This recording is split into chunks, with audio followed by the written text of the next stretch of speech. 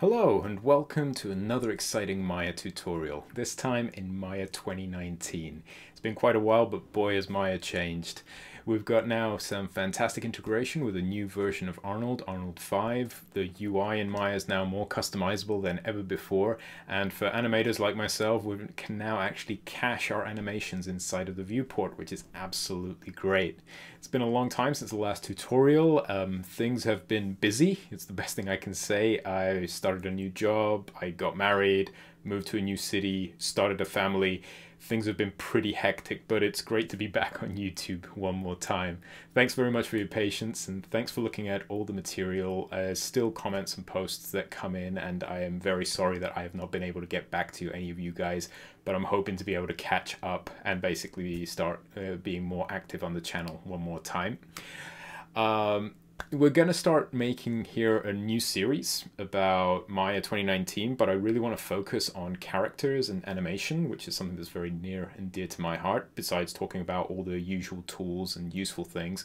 I'm going to be trying some new stuff out on the channel as well, so I'm going to be trying to edit these videos better. We've got a new sound setup as well, and I'm going to be trying to look at different ways of being able to present material. So I'm trying to cut some of the videos down, but as always, feel free to leave comments to me below, and let's chat about where the channel's going to and what you guys want to learn as well, because I'm very interested in that. Another thing I'm going to be doing as well is that I'm going to be doing some classes on Skillshare, which is another platform as well. And if you like the material that you're seeing on this class on YouTube, well, I've got a more in-depth view of the class on Skillshare, which I'm going to give you guys a custom link that should appear on screen.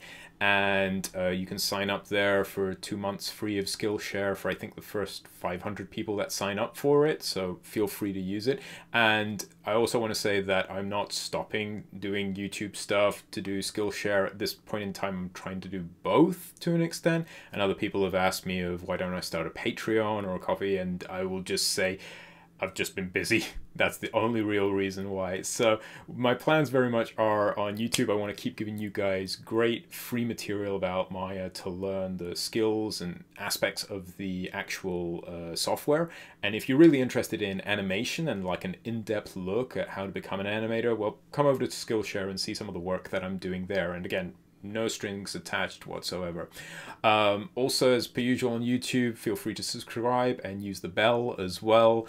You guys know how YouTube works, but currently, as I'm starting up again, I won't have a very regular production schedule for a little while until I get things running again and I can start cranking the content out one more time. So enough about that. Today, I want to start talking about creating animations, and we're going to start off with some very basic stuff about understanding how to animate inside of Maya, how to use the graph editor, how to preview your animation, and start developing an appreciation for timing, spacing, and some of the very basic animation principles. So let's dive straight in. So we'll start off just by having a quick look at what an animation rig is like. You can see that we can have different types of characters, like the Kayla rig from Josh Schobel, and the Spider-Man rig from Carl Figgins, and a very basic learning rig that I made myself. And you'll see that these rigs can be cartoony, slightly more realistic in proportions, or just kind of like very abstract. Instead of having something like a bouncing ball, we can have something like a bouncing capsule over here. If I bring up the NURBS curves, each one of these lines is a controller, which is something that I can use to manipulate the rig and pose the character. And you'll see that you have some very basic rigs, slightly more complex ones, which have things hidden away, and we also have things that are quite complex and allow you a large level of customization. But it's important that no matter which rig you're using, they all kind of work in the same way. I can select things and move them around to reposition the character. I can also rotate things around like that, and depending on the design of the rig, you can also move things around to add squash and stretch if the controls are designed like that as well. Now, it's important that anytime I'm making a change to one of these rigs, I'm going to be pressing S on my keyboard to set a key, which will be shown as a red line down here. And I'll also be working with auto key turned on. So it's really important that anytime that you finish a pose, you select all of your relevant controllers and you press S on your keyboard to set a keyframe. Now, it's important that no rig is better than any other. It's important that they all work in very much the same type of way. They all can save poses and they all can create performances just by understanding the fundamentals of animation. So part of our work is going to be done in the viewport by setting down different poses. And another part of our work is going to be done in the graph editor. And we can get there by going into Windows, Animation Editor, Graph Editor. And inside the graph editor, I can select any one of these controllers because the keyframes are saved on the actual controllers. So if I click off my screen, you see nothing. As soon as I select a controller, I actually have a keyframe set there. And what I can do is that I can come into the graph editor, choose a key, and I can manipulate things in the graph editor in the same way that I can manipulate things in the viewport in exactly the same way. So our main workflow is going to be always looking at things in the viewport and positioning them, and then refining things inside of the graph editor.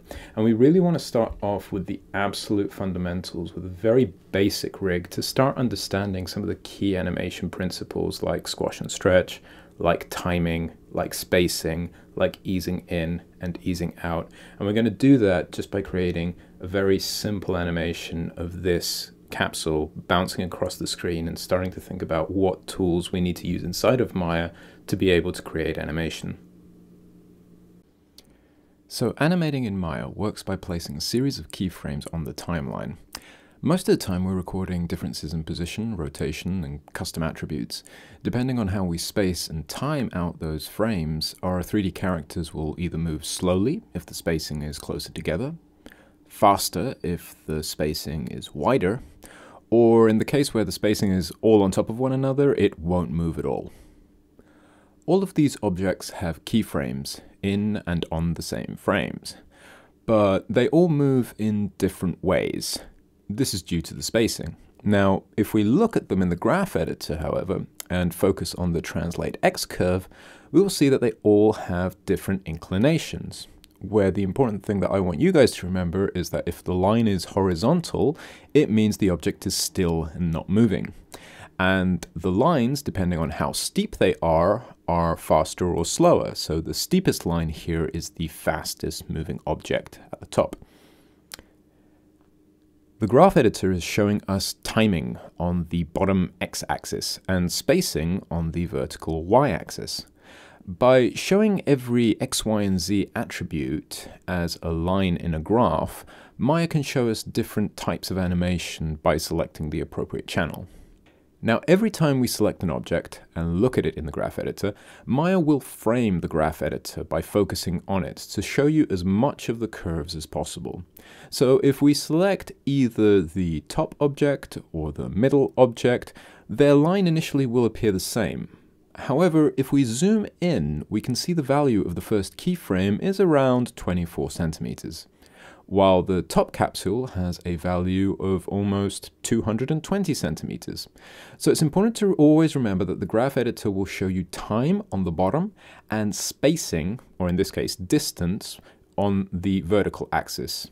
But remember that the vertical axis can also show you rotation, scale, or a custom attribute. Other things we want to understand about the graph editor is how to read the shape of the curves.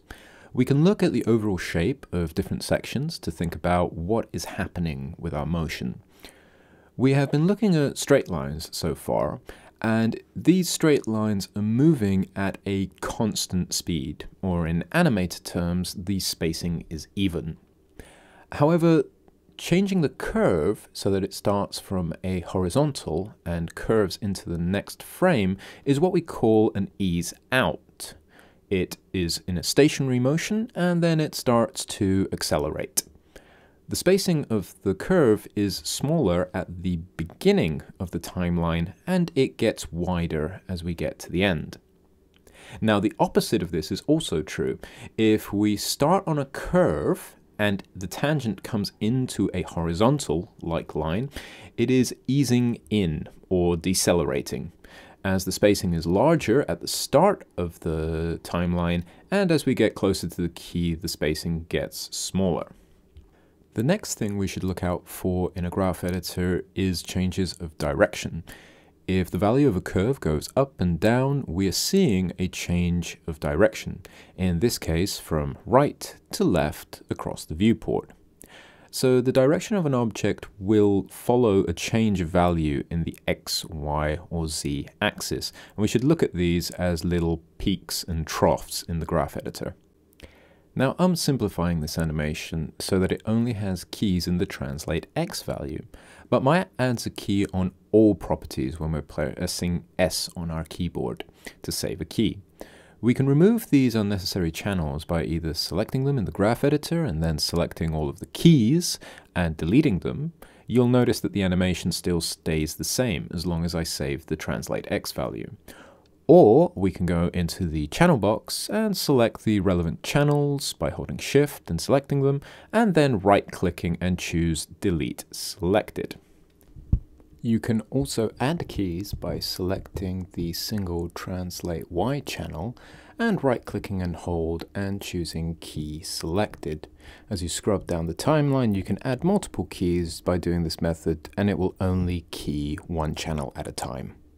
Selecting tangent types in the graph editor will change the curve's shape, and that will affect the spacing.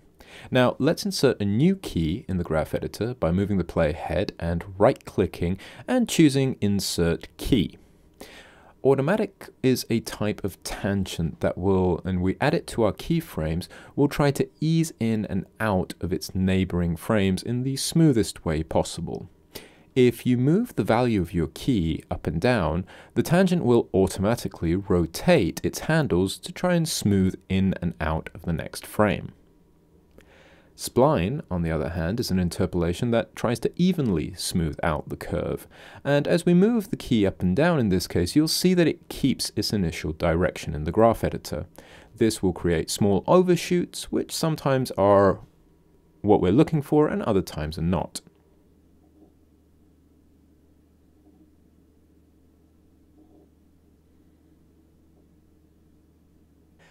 Now we've already had a look at linear, and we know that it creates a straight line, which means that everything is moving at a constant speed in our animation.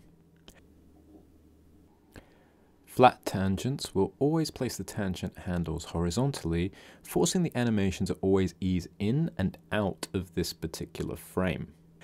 And the last mode that I want to talk about is stepped. This will make the object jump between keyframes with no in-between animation. This is a good technique for animating camera cuts, and animators use this initially to focus on creating good poses without having to worry about in-between animation. Now coming over to creating our bouncing capsule exercise, the first pass we do when animating is what we call blocking. In this case, we'll be creating all of the keyframes that are necessary to describe the capsule bouncing across the screen, but we'll focus initially just on the very simple ones that we can make. Just by moving the capsule and setting keys, we can quickly find out how many bounces we need to get across the screen. I tend to focus on the up and down position first, and then I'll go back and start adding more details in specific passes.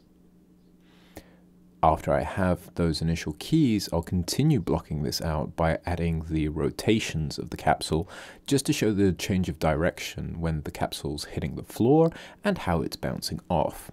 I'll add an in-between using a custom script and copy the frame from frame 2 onto a new space on frame 3. Then I'll have one rotation going in and another rotation going out. You can shift select the keys and drag them manually along the timeline just to re-time your piece together, so you can grab a bunch of keys and just move them along. We will also add a new in-between after frame 5 and also copy the previous key. While rotating, we're always going in the same direction, increasing the blue circle on the gizmo and going clockwise around the Z-axis. Now we will delay frame 2 and 5 so that the spacing is larger, making the change in direction clearer and creating a sense of impact. Spacing works both in position and in the rotation values as well, so it's quite useful to have an object like a capsule where you can clearly see it turning. Just as we added detail around the impact, we'll add more frames on the top of each bounce. So let's add 2 more frames at frames 4 and 6, and then we'll add another 2 in-betweens at frames 9 and 11. Let's position our keys by helping them describe an arc. So we're thinking about everything moving in a curve, and the spacing is going to be closer to the top position of that arc, almost describing a parabolic curve. You can use the period and comma keys to jump between your keyframes on the timeline, just to check the spacing as you go along. And you can now go back and refine the position of where the capsule is. It's important to remember that you don't have to get everything right the first time round when you're blocking. Blocking is meant to be loose and quick so that you can quickly make changes.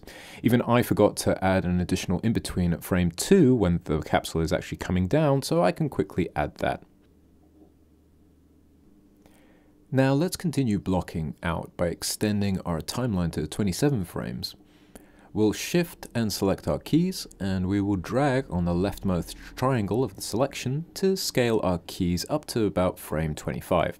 We'll then right click and hit snap, so this will put all of the keys on a whole frame. Maya can have keys with decimal points, which is really not what we want. Now let's create the spacing for every new in-between that we've just created using the translate and the rotate tool. Always focus on scrubbing between the previous and following keyframe to choose where you're going to position your new breakdown key. Here we're going to follow 2 simple rules. The first to create a clear arc as the capsule moves, and the second to make the spacing at the top of the arc closer together, so that the spacing will be closer together at the top of the arc, and it will be further apart as it drops down or comes up.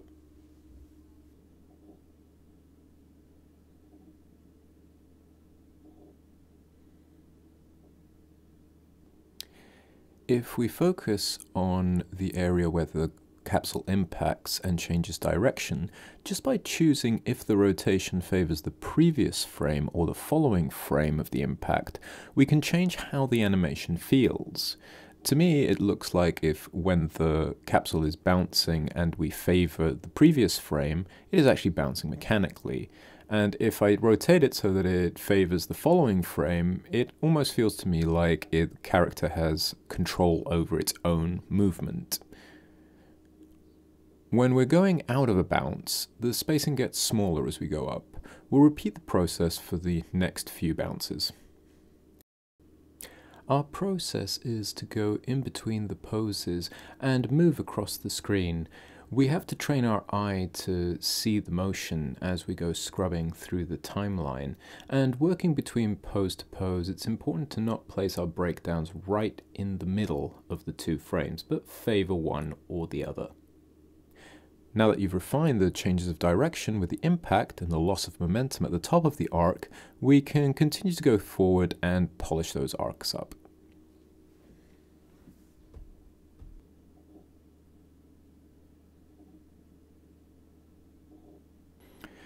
To refine the arcs, we can go into the animation toolset and in the menu choose Visualize Editable Motion Trail. And that will create a spline that will show the keys that we have created connected by a spline. Now we can visually edit our arcs into a smoother parabolic shape, but I always recommend never to do this right from the beginning. When you tend to visualize the arc, you tend to work slower because you're trying to make a smooth arc, and this can very easily change when you're adding many keyframes, so keep working loose at the beginning. You can use the spline to orient the direction of your capsule to follow along to improve its rotations.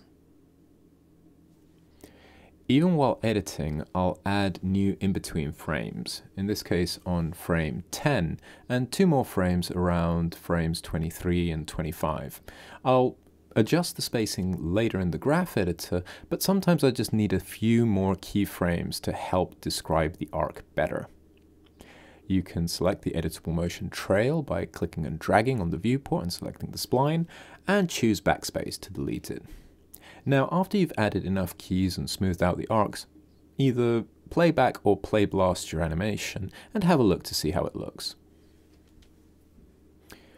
After we've finished this very detailed blocking pass, I'd consider it's a good time to start polishing our animation and go into the graph editor. Now, we've added a lot of in-betweens here, but what we're going to do is retime our animation by selecting all the keys in the timeline and doubling the amount of time. And in this case, we're only going to let Maya in between 1 frame at a time. But I'm happy with the impact of the timing, so I'm going to take some in-betweens out there and just remove a few keys with my custom scripts. We've made a lot of keys, but the channels that we're interested in specifically are the translate X and the translate Y, and also the rotate Z. We can actually ignore the rest, so feel free to delete them if you want to, as we did earlier in the video. I can use an editable motion trail to continue visualizing the spacing and use my graph editor to notice how the translate Y curve is actually the one that closely matches what we see in the viewport. Now, this is not always the case, but the up and down motion of the translate Y key is normally the curve that we spend most time observing, because again, it looks very closely to what we see in the viewport. In the translate X curve, I'm going to select and delete all of the keys that are in between the capsule bounces. So when the capsule is in the air, I'm going to delete all of those keys and set the tangent type to linear so that it has a constant speed. This is going to allow me to edit the width of each bounce by selecting only the keys that I need and moving them up and down in the values of the graph editor. Notice how the shape of the motion trail becomes more parabolic with this change. You can also change the width of each bounce easily now. Make your view as wide as possible and review each one of these. You can also do a pass in smoothing out the rotations if you have any hitches, and try adding some spline tangents here.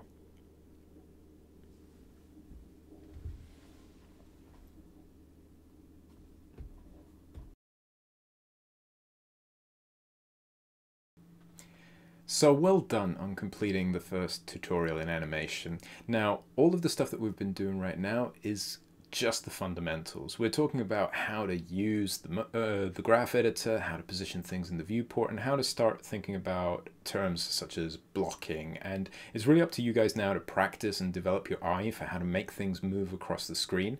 And we're going to be doing more of that in the YouTube lessons to come as well. Now, if you are interested in learning more about specifically timing and spacing, well, you can head over to the Skillshare class that I mentioned at the beginning of the video.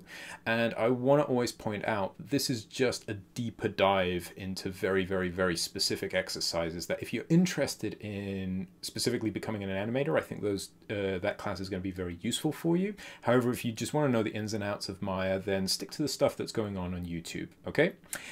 Also with the channel, the main thing that I want to say is that everything at this stage is very experimental. I've been off YouTube for quite a while and I'm right now finding my feet. I've taken some of the comments that you guys have left me from the previous tutorials we've done and looked at the comments as well of what you guys wanted, and I'm hoping to address a few of those things just one step at a time. Currently, I don't know when the next video will come out, but I hope it's soon, so subscribe, hit the bell button. As soon as those videos are ready, I will be posting them out to you guys and getting to them as soon as possible. And I hope to get back into that rhythm of being able to post a video a week, but right now with family, work, and other commitments, it's a struggle, but I still want to keep making this great content for you guys. So if you guys have any comments or questions, again, just post them down in the comment section below. I'm going to be more active there as well, so it's going to be much more easier for me to answer questions inside of the comment section. And especially I want to keep teaching you guys how to learn everything you want to do inside of Maya, so that hopefully you can start creating your own material as well. So with that, I want you guys to keep learning and stay strong, and I will catch you next time.